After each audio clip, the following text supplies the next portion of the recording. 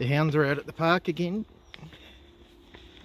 Pretty happy to be out and about. Nice day, beautiful day actually. Beginning of spring. Thankfully winter's over. Quite a few rabbits and possums and bits and pieces live up in these hills here, so Angus will be on the track or something, no doubt. Off he goes. All kinds of drama in New Zealand yesterday. We had some idiot that was an ISIS sympathiser that our version of the Secret Service have been tailing for some time, I gather. Picked up a knife in a supermarket and did harm to some members of public, and thankfully the police were tailing him and they've managed to shoot him before he killed anyone, and the result of that shooting was that ended his life, but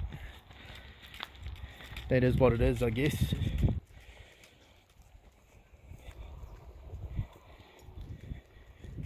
The days of New Zealand being a nice safe place seem to be numbered, unfortunately. It's the second terror attack in recent memory. First one in Christchurch was pretty bad. Looks like Angus is going to go in the mud, which won't be ideal. Come on.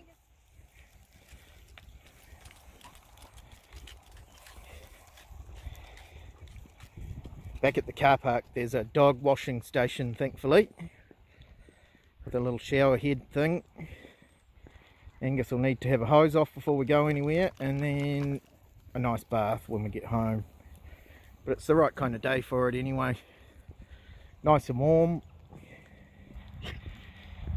So it's a perfect day for baths. Millie probably feels a bit shortchanged. She didn't go in the mud, but she's probably going to get a bath too.